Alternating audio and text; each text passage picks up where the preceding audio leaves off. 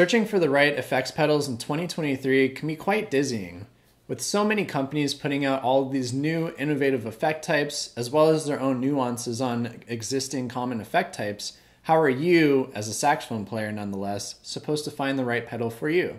In this video, I'm going to discuss the only two pedals that you will ever need in your rig to get a wide range of effects.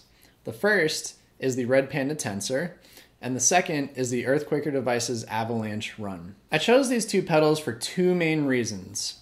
One, they're covering a wide range of effects that chances are you're probably looking for anyway. And two is their simple accessibility. With these two pedals alone, you're going to cover such a huge wide range of effects, all the way from pitch shifting to octaves to fifths to other intervals that you might not even have thought of, as well as delays, reverbs, reverse delays. You're going to be able to do some micro looping on top of extra effects such as glitchy and granular effects, and even some tape stops and degraded tape loops. So it's quite a wealth of things that you can find in these two pedals alone. Additionally, these two pedals are extremely intuitive to use. They're not something that you're going to need to spend a lot of time menu diving or fine tuning to get the right parameters you need just for that super special sound. And this is really helpful to us as saxophone players who need to be standing up, who need to be playing live and addressing the audience and the band and in the music, and not needing to sit and scroll through all these menus. Now, with that said, let's go ahead and take a closer look at why these are the only two pedals you need. The first pedal we will look at is the Tensor, and this pedal will cover our pitch shifting, looping, granular, and glitchy needs. A common effect type that saxophonists look for is pitch shifting in order to beef up or complement your sound, and the typical go-to is an octave up or an octave down for a more aggressive, or for lack of a better word, beefy approach. The Tensor can do that with its pitch function here, so if I put it around here, we should get an octave up.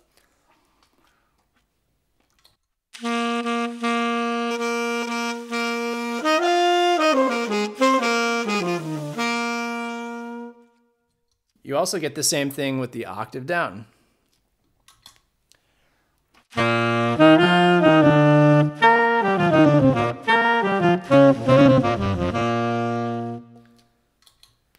Now, in addition to octaves ups and downs, the Tensor can do a multitude of other intervals too. It's capable of seconds, minor thirds, perfect fourths, fifths, and flat sevenths, as well as double octave up or double octave down. So let's listen to a few of those different pitch settings.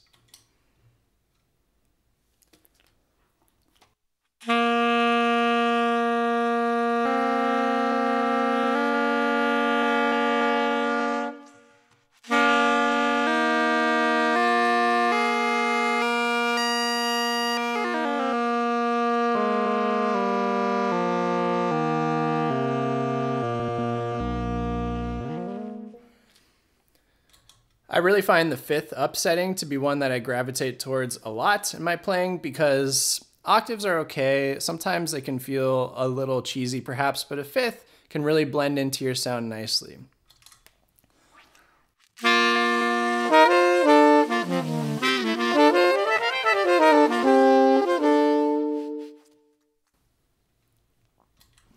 Now, on top of all of these really awesome intervals, Tensor is another unique feature of this Tensor is that you can set the bypass switch to momentary, so that you can change, so that the change only happens when you hold down the bypass switch. And this can be used in numerous creative ways. So for example, if I set it to a fifth and I set this to momentary, if I hit the pedal on, the light will flash saying it's on, but it'll only stay on as long as this is held down. So when you're playing a line,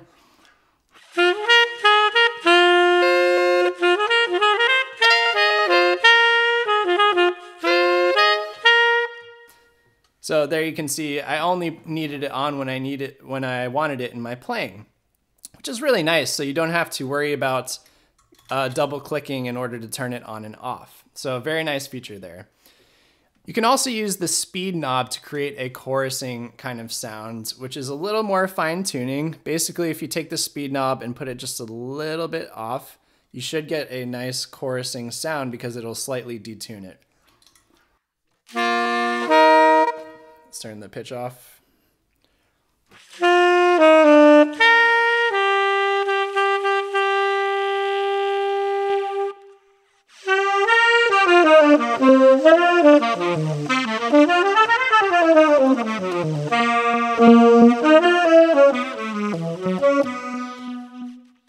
So even there, you get a chorus effect, which was never intended for this pedal. Additionally, Tensor has a very useful 12-second looper, which is another common effect that saxophonists look for. Now, we'll talk about the limitations of it being a 12-second looper later in the video, but I think 12 seconds is plenty to really work with. Now, the looper is activated using this switch here. So if I have the pedal on and I put it into the over setting, this is going to allow you to create a bass loop. And then when you want to overdub, you can just click it again. So let me just put something in a loop.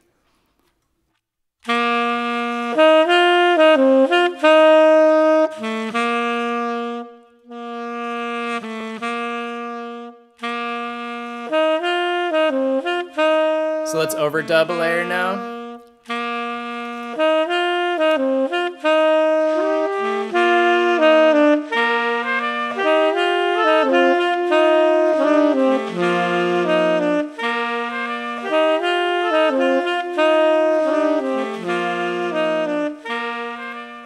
Okay, so there you have it, a loop with some nice overdubbed layers.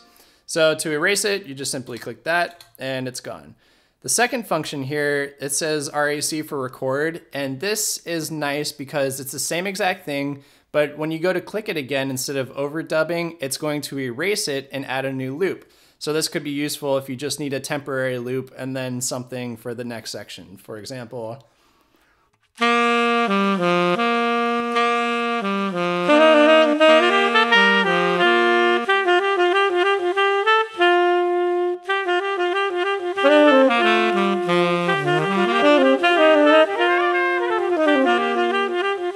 okay, so for on-the-fly changing of your loop, really great there.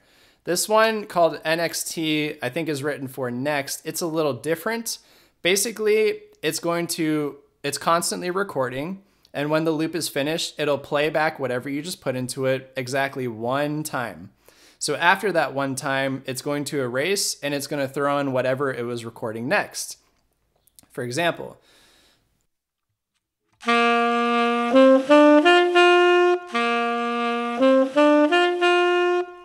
so it played it back and now it's gone. So now, you might hear my voice in there.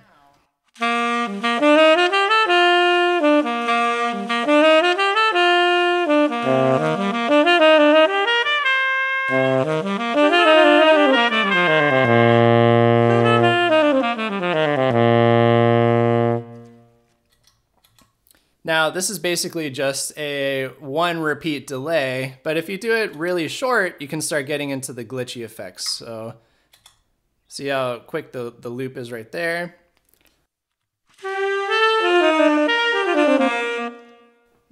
Now, another function that I want to talk about is the time knob here. Now, the time knob works in correlation with the loop. And if you put it this way, you'll see the purple light engage. It's going to slow everything down in your loop. So just for an example, let me go back to normal setting, record something very simple in there.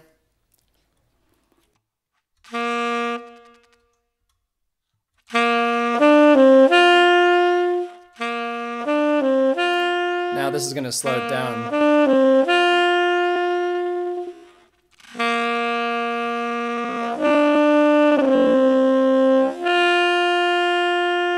On top of that, you can speed it up.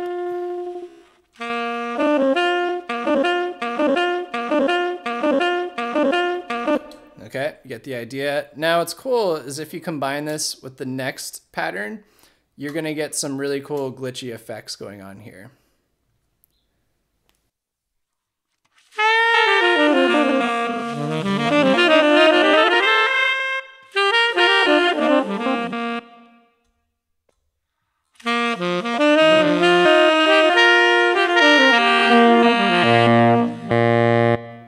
Of course, we can combine it with our pitch effects as well too.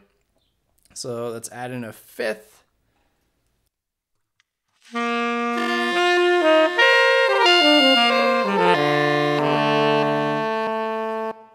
Or we can speed it up for some extra cool glitchy stuff.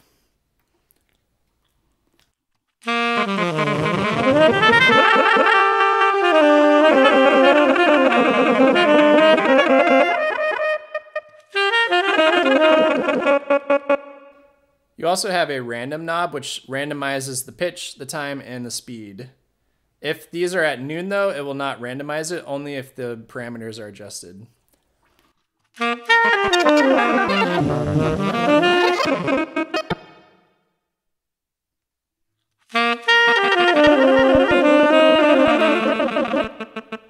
Pretty extreme, but you can see how there's a wealth of glitchiness stuff in there. Now, another nice thing I talked about earlier is you can have a tape stop effect as well too. So if you have a loop, you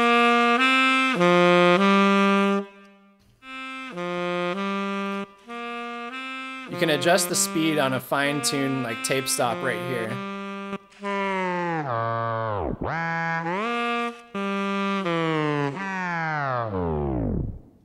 And then at noon you get nothing, which is pretty cool. Now, additionally, the switch on the right is the direction of your loop. So now that I have a loop in FWD, that obviously means that we're just playing forward. And if I put it on reverse, the loop will play in reverse. So here's reverse. And ALT stands for alternate, so it'll flip between forward and reverse.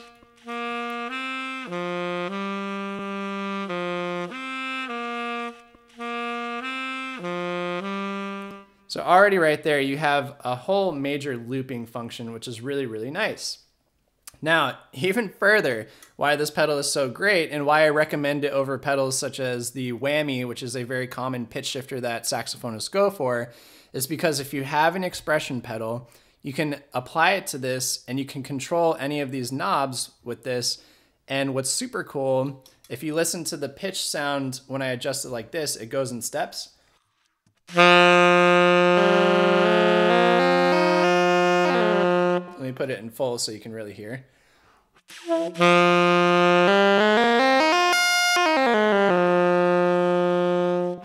If I set a parameter, let's do a fifth, and I put this at 0, you're not going to hear any change because it's going to pretend that the knob is at 0.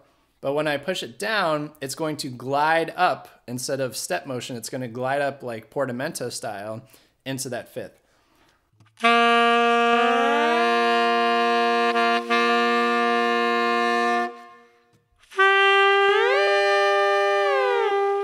You can obviously do it with any of the functions.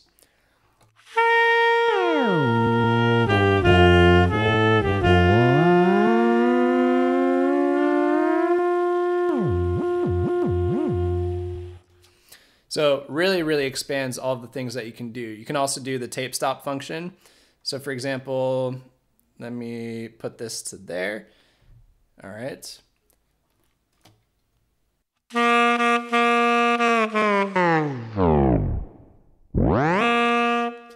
In that case, I was just holding out one note, and that's what happens. But you can also do it with a loop.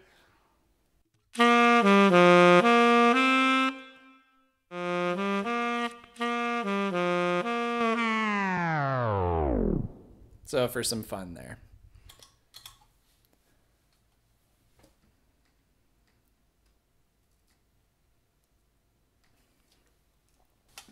While the Tensor is such a unique pedal that is so perfect and intuitive for saxophonists, the dedicated delay and or reverb pedal that we're looking for has so many options.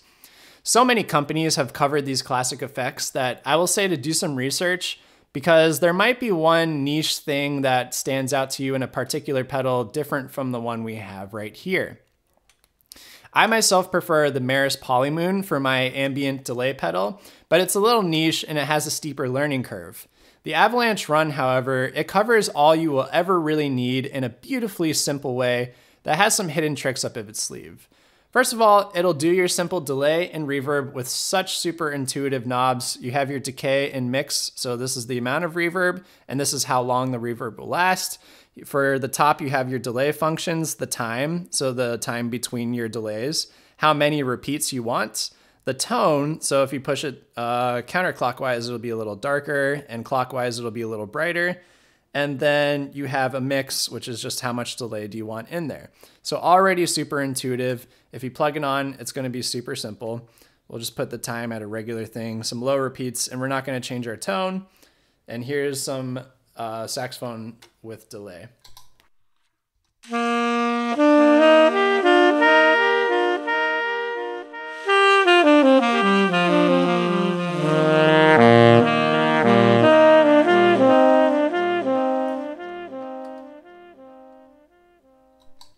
Great. Now, as you start to mess with the different tones, it's going to change your delay thing.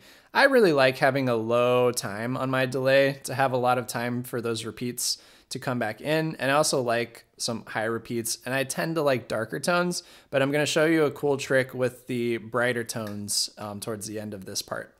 So this is it with some longer delay time, a lower mix, and more repeats.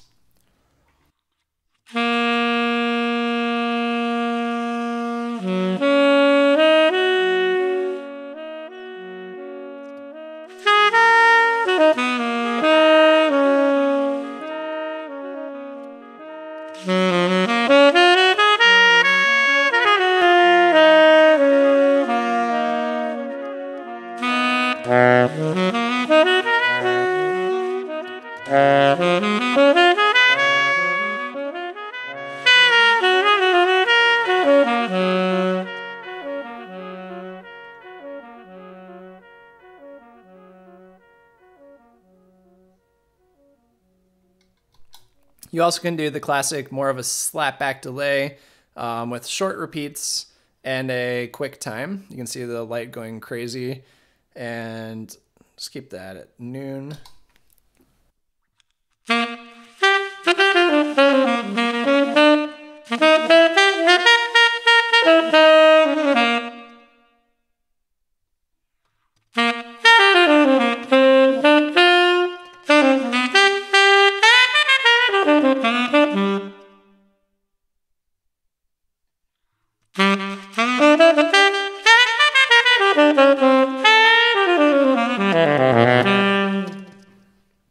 So some simple slapback delays that you have right there. So for this next part, we'll turn the delay off, so we're hearing no delay tones, and we're going to feature the reverb. Again, the mix is how much of the reverb you want, and the decay is how long do you want it to last for. So let's turn the mix at noon and the decay really low.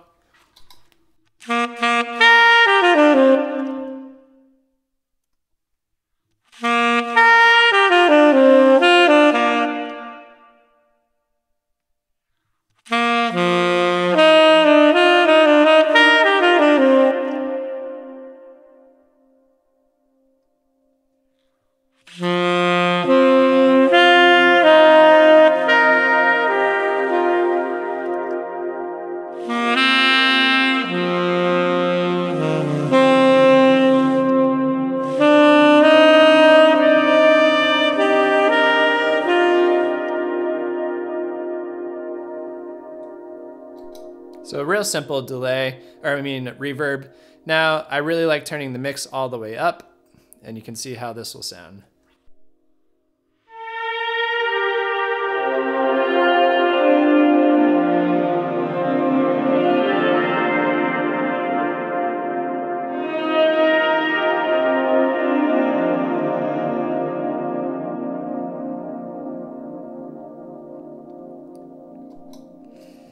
Yeah, and of course you can combine the two and have some really nice ambience.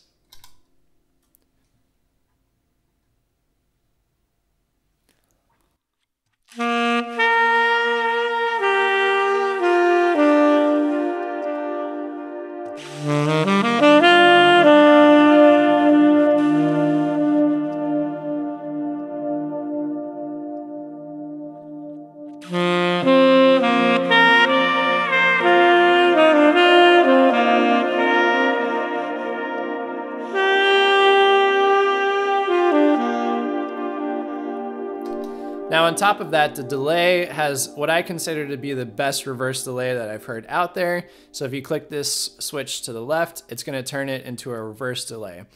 Now it's interesting, and what I think makes it so good, it's not purely a reverse delay.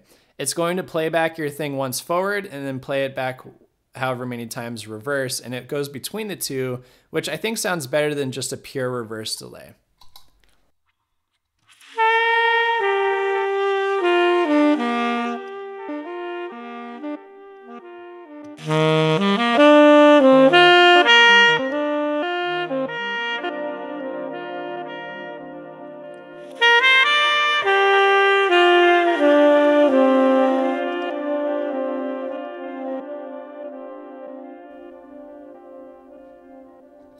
Absolutely beautiful. On top of that, if you put the tone this way, your repeats are going to get brighter and brighter each time. And if you max the reverb, you're going to hear it's going to really sound like a snowy avalanche kind of soundscape, just like the art suggests. So let's check that out.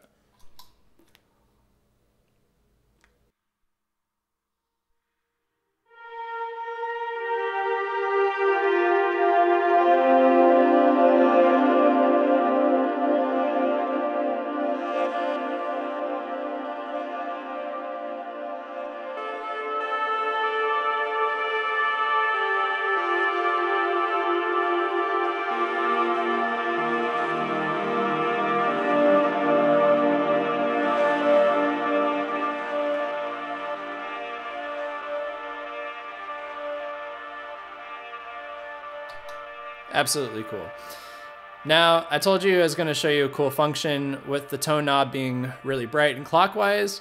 And that's going to be if you turn your repeats up to not quite maximum because they're going to oscillate and get out of control really quickly, but about here, it will actually create a mini loop. And if you have it in tails mode like I do, which is where if you turn the pedal off, it's still playing, it's just not taking any new information into the pedal, you've created a mini kind of loop. And with the tone knob turning brighter and brighter, you're going to cut out a lot of the lows, and it's going to feel like a really degraded kind of tape loop. So let's hear that.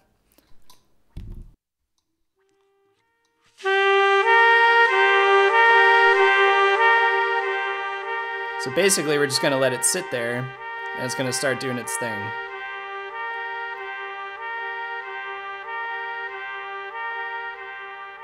We'll add some more reverb in. It's going to get really distorted pretty quickly. You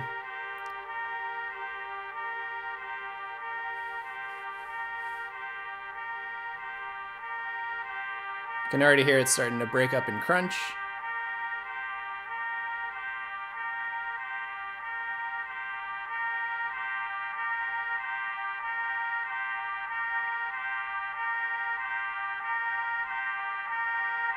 Yeah, starting to get really rough there. Put it in full wet reverb, which is nice.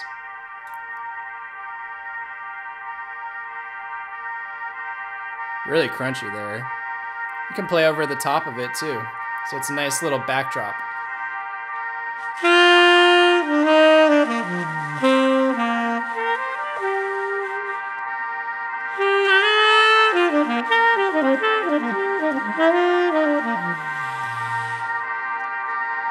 So you can hear it starting to get really aggressive on us. So turn that mix down. You can hear that distortion.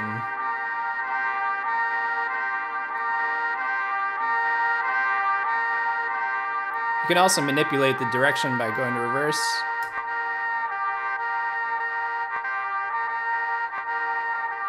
So it sounds really like a mangled tape right now.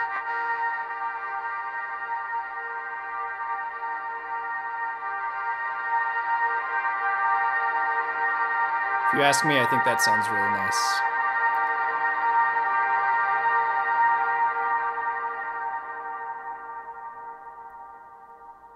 And lastly, you can start to combine all of the elements into one thing. So I'm going to max out the reverb, which is something I love to do. I'll put on some repeats, and we'll have some fifths going in there. Now, another thing I forgot to mention with the Tensor, with this next function, if you combine it with pitch shifting, you can kind of get a delay, a pitch shifted delay. So for instance, let's put this will be our loop here.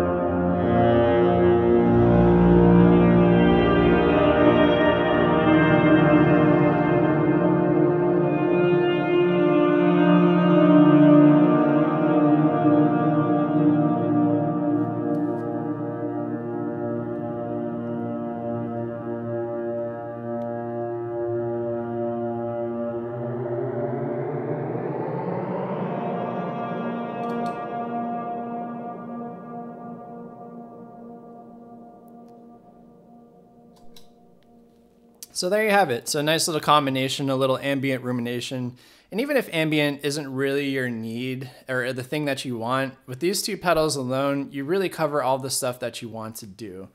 Now, it's also worth noting that despite the vastness that these two pedals can achieve together, there are some limitations that you should consider. One is that the looper in the Tensor is only 12 seconds. Now, personally, I like this limitation because it forces you to be more creative with how you use your loops, as well as me being a fan of micro loops. So I made a video recently, getting close to a year ago now, about how I like to make micro loops with exactly these two pedals. So I'll put that in the description, and you should consider checking that out to see how micro loops really are the way to go in terms of the polyphonic envy that us saxophones have. However, I can see how some saxophonists might be annoyed by this if they're looking for looping entire riffs to improvise over.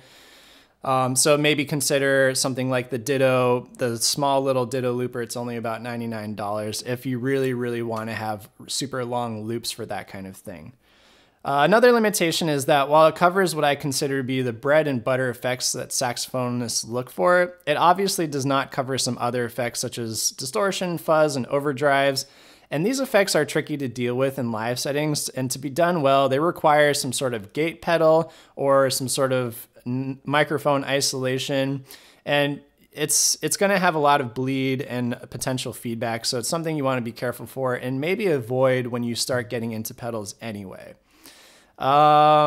Yeah, on top of that, you also won't get a lot of modulation effects such as phasing or tremolo, but I don't find those effects nearly as useful because unless you're using them to manipulate your loops or whatever, your acoustic tone is going to eat them up and you're not going to hear them coming out of your amp over the sound of your saxophone anyway.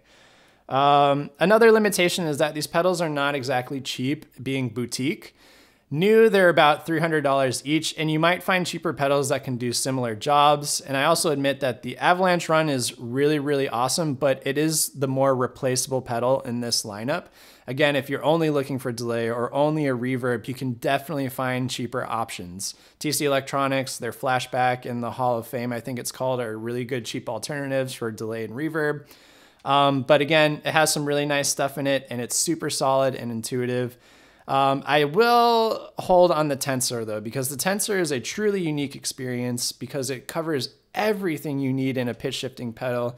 And if you have this expression pedal to go along with it, I really don't think you need anything else. It also gets you some glitchy effects, some micro looping. It really does all of it. It's extremely intuitive. And for $300, I think it's an extremely well-priced item and something that I would really consider before buying anything else in your pitch shifting department.